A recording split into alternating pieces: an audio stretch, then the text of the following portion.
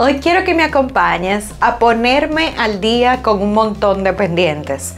Voy a hacer trabajos de vinilo adhesivo, de sublimación, voy a terminar las últimas órdenes de los kits escolares y adicional tengo que comenzar a seguir avanzando y enseñarle a mi esposo cómo debe de trabajar unas cajitas que estoy haciendo de Mario.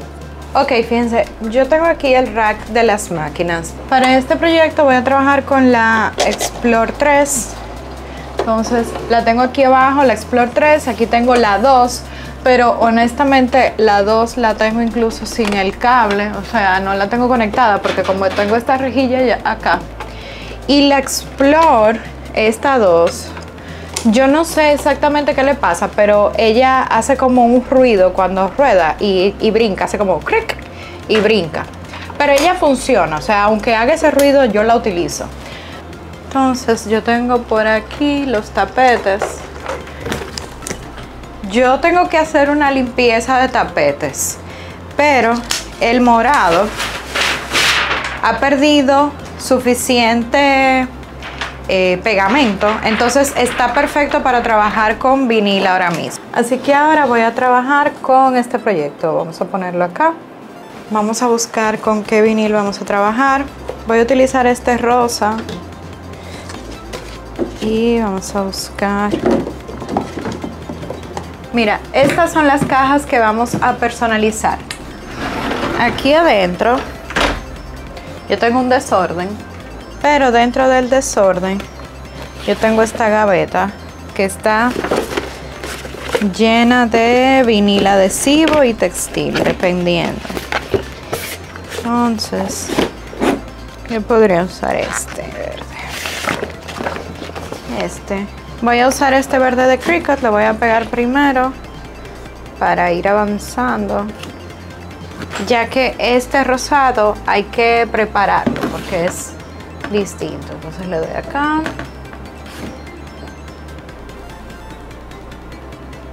colocamos el tapete, no importa si es de este lado o de este lado.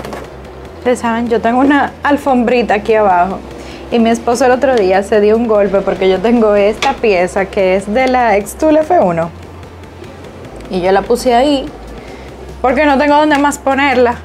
Entonces le puse su alfombrita. Ustedes recuerdan esa alfombrita que hicimos.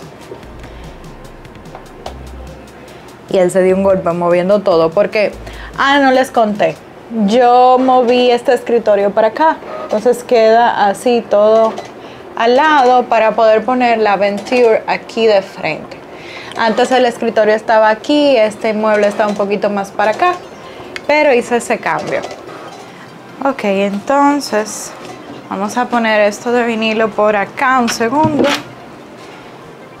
y vamos a preparar este vinil. Este vinil es de tape wrap, entonces yo no necesito tanto. Voy a cortar un poquito.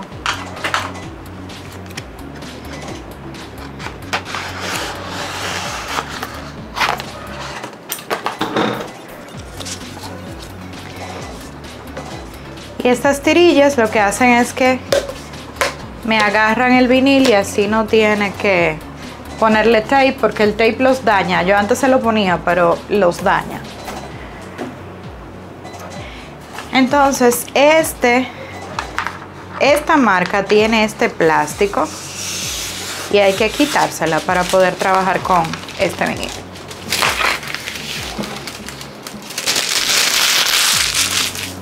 Entonces voy a cortar para quedarme con estos trocitos de vinil para otro proyecto.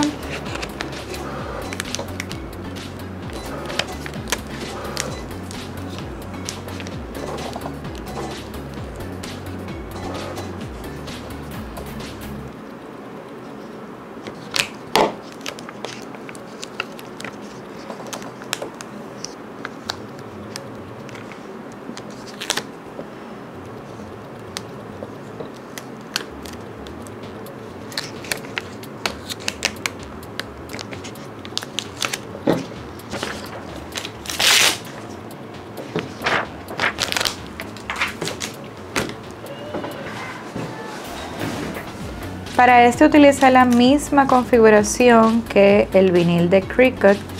Sin embargo, fíjense como aquí sí lo ha cortado excelente, sin ningún problema. Mientras que el vinil de Cricut no fue así. Vamos a tener que dejar este así para arreglarlo al final. Y seguimos levantando. Miren, fíjense como de este lado sí lo cortó bien. Pero algo pasó aquí, que de este lado empezó a cortar mal.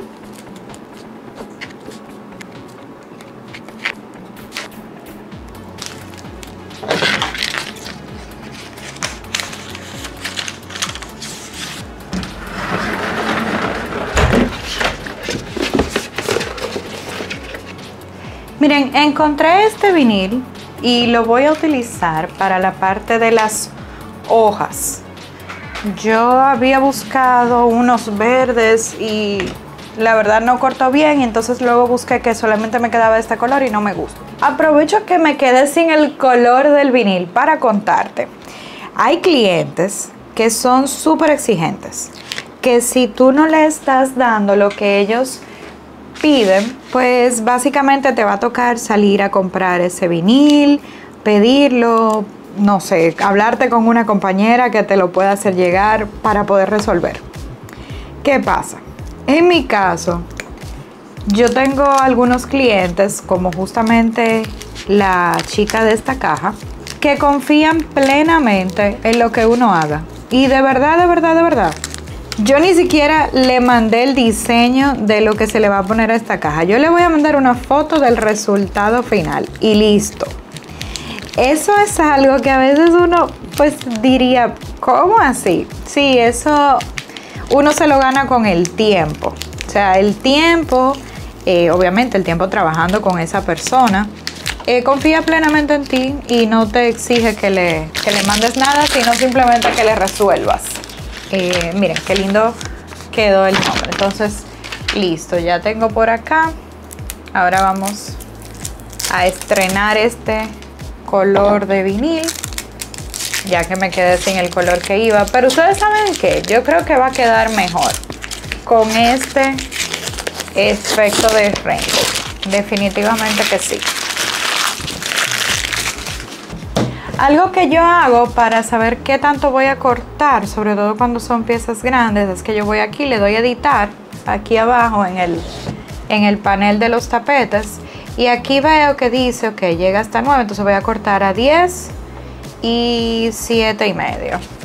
Entonces yo vengo acá, esto yo sé ya que es completo, incluso lo puedo cortar completito, y lo voy a cortar aquí, a esa línea de acá. Entonces vengo por aquí,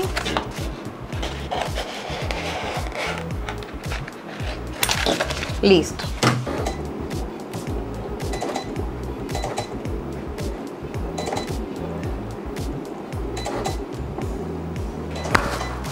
Entonces yo le puse más presión en esta ocasión porque me parece que la cuchilla debo de cambiarla. Creo que tengo una por acá, si la encuentro pues te enseño cómo lo hago, pero eso es súper fácil. Y nada, vamos a ver, esperemos que este sí quede bien. Miren por acá lo que me está esperando. Tengo que armar 15 cajas de este modelo, que este modelo está disponible en la membresía de Jefa Creativa, es la cajita del tubo de Mario, así que tengo que armar esa cajita, pero es la que te dije que le voy a enseñar a mi esposo a cómo armarla para que él me ayude. Tú vas a ver más o menos cómo es ese proceso. Si quieres te puedo hacer un video especial sobre el tema de diseño. Si quieres saber más, déjamelo en los comentarios. Mientras la máquina sigue cortando, ok, la máquina terminó. Vamos a ver cómo nos fue con el corte. Para eso vamos a quitar los flequitos de adentro para ver cómo están saliendo. No es que salga muy fácil, que digamos, ¿no? Miren, esta cuchilla está súper sucia. Incluso miren todo el residuo como rosado que tiene alrededor. Aquí tengo la cuchilla. Vamos a abrirla.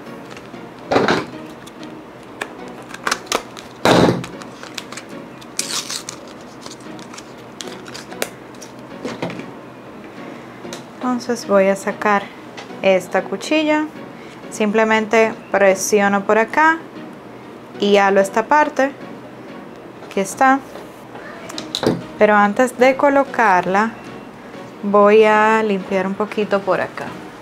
Utilizar un pincel para liberar todo ese polvo que esté ahí dentro. Y ahora sí. Ahora simplemente la colocamos aquí y la dejamos caer. Y ya, ella no sale. Ahí está la cuchilla nueva. Y repetimos el proceso de cortar más vinilo. Habíamos hecho 7. Por acá. Aquí.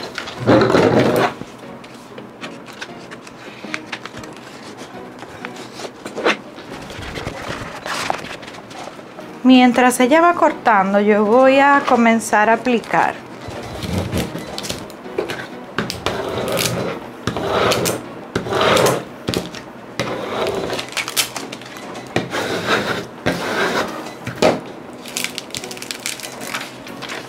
Entonces esta es la caja. Vamos a ponerla así.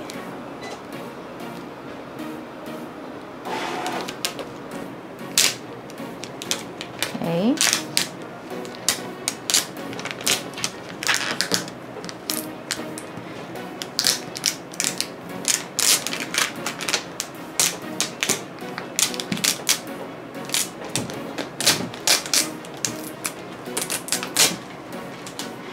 Listo.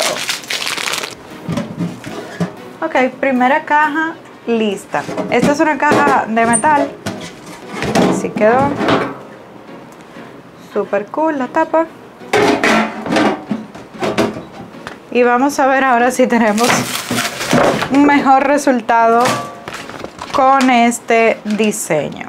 Vamos a ver, esto lo vamos a ver súper fácil desde que despeguemos una esquina. Ahora está mucho mejor. No sé si pueden notar la diferencia al momento de que se levanta el vinil. Sí, definitivamente este se cortó mejor. Entonces creo que podemos simplemente tomar una esquina y efectivamente mira cómo van quedando las piezas en su espacio sin ningún inconveniente. Aquí se me quedó este en la mano. Vamos a ponerla acá.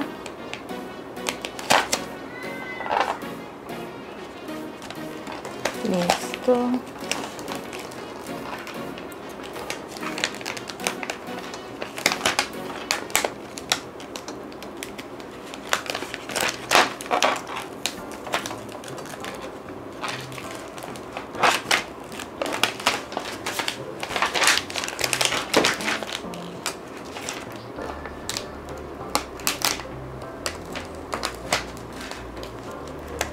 Aquí esta se quedó una levantada.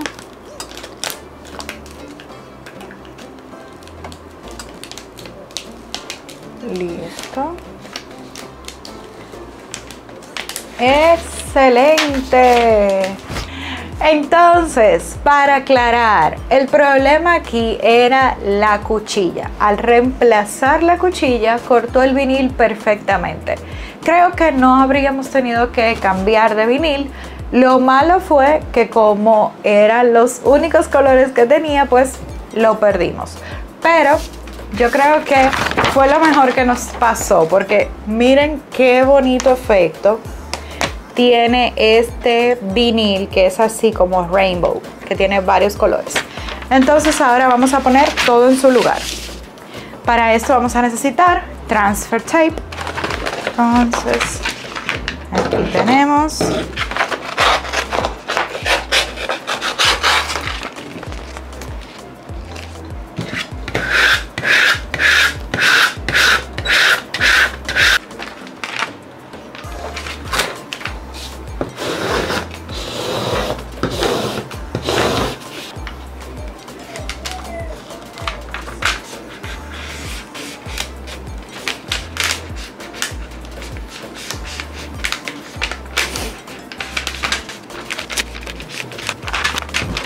Cuando el vinilo adhesivo no se quiere quedar pegado en el transfer tape, tú lo que haces es que presionas con el dedo mientras vas levantando y de esa forma aseguras que las piezas vayan quedando en su lugar. La devuelves, la pegas y luego puedes alar. Ahora vamos a pegarlo aquí. Lo vamos a centrar.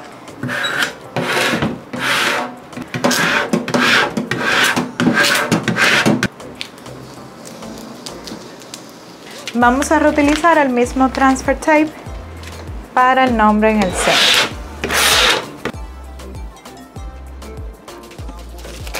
¡Listo! Entonces estas son las dos cajitas. Ahora vamos a mandarle foto a la clienta para que vean lo que les digo.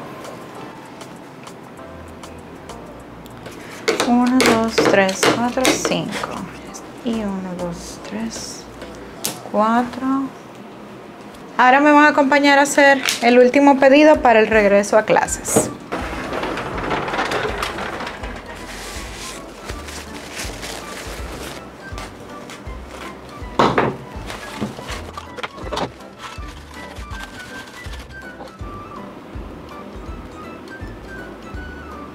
Yo no soy mucho de hacer live, porque cuando uno es mamá y está trabajando, entonces como que en cualquier momento te abren la puerta, Mateo sale llorando, o que te andan buscando, mamá, dame agua, dame leche, dame comida, tengo hambre, o lo que sea.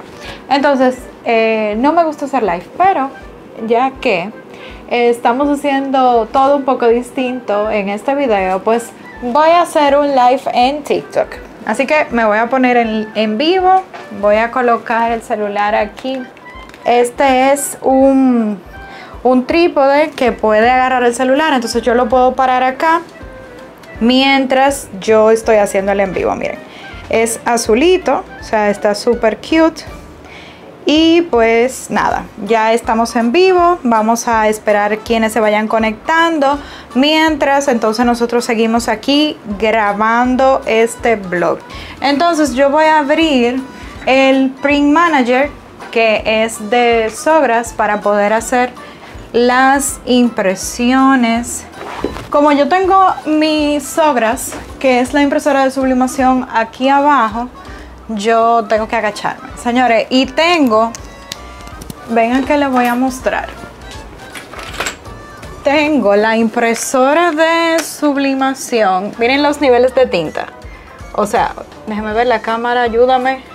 Bueno, el K y el C, o sea, el cian y el negro están en los niveles más bajos de tinta. Yo espero que lo que yo quiero hacer salga bien, porque tiene mucho negro y azul, y literalmente negro y azul son los colores que más voy a imprimir. Entonces vamos a decirle que son 2 copias. Está en modo espejo y listo, vamos a imprimir a ver qué tal. Ok, esto dice que no está conectado, obviamente, porque yo no lo conecté a la computadora. Entonces, ahora sí, ven, déjenme, aquí sí quedó pegado y aquí sí está en la computadora. Ahora sí debo de imprimir. Vamos a ver cómo nos quedan los colores con un nivel de tinta súper bajo. ¿Quedó nítido? O sea, señores, quedó nítido. Los niveles de tinta están súper bajos. O sea, súper bajo. Y todavía, aún así, esta impresora es lo máximo. Full, señores. La mejor inversión. O sea, y si van a hacer sublimación, tienen que tener unas sobras. No inventen con otra cosa. Es una de las primeras veces que estoy aquí en live en TikTok. O sea que cualquier cosa que... Bienvenido, señores. Este es el desorden, esta es la verdad. Aquí estamos trabajando. Ahora yo voy a utilizar la plancha para preparar esto. Vamos a necesitar tape del calor y entonces quitarle el plástico a estos tags. Nada, vamos a quitar estos plásticos. Para hacer esto necesitamos, además de las hojas, tape de calor y tijeras. Vamos a ir haciéndolo uno por uno. Voy a cortar. Aquí no importa que tan bien o tan mal se corte esta parte, porque al final lo que va a hacer la tinta es transferirse. O sea que aquí estamos bien. Ya están todos colocados acá. Esta es la primera cara. Está 20 Celsius, 40 segundos. Entramos y le damos a que comience. Mientras ella va haciendo eso, entonces yo voy a ir cortando la segunda parte de estos tags. Y que quede bien de este lado. Y que nos quede bien acá.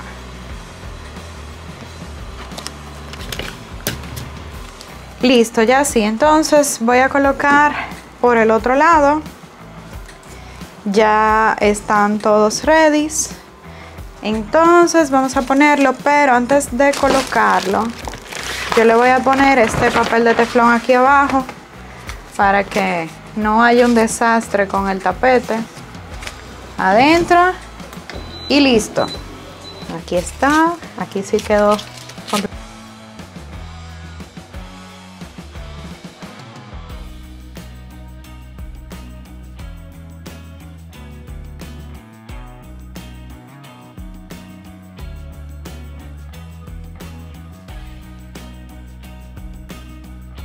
aquí está nuestro último tag escolar.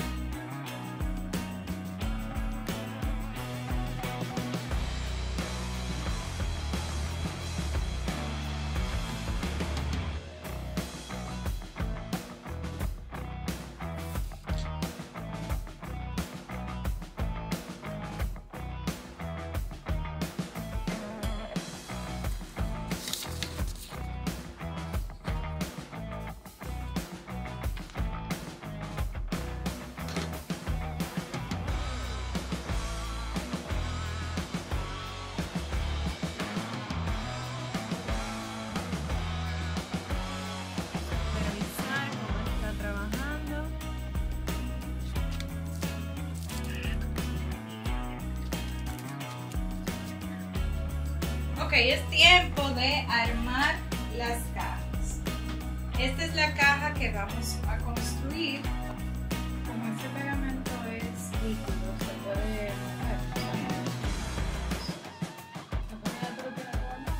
mover.